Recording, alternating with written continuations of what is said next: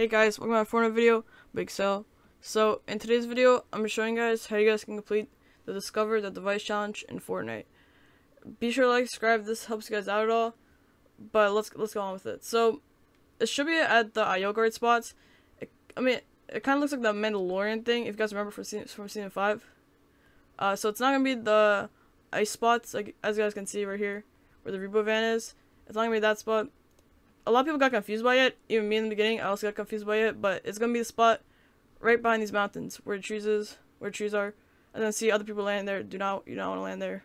It's gonna be right here, right through this entrance door, right through the entrance. It's gonna be to the left side.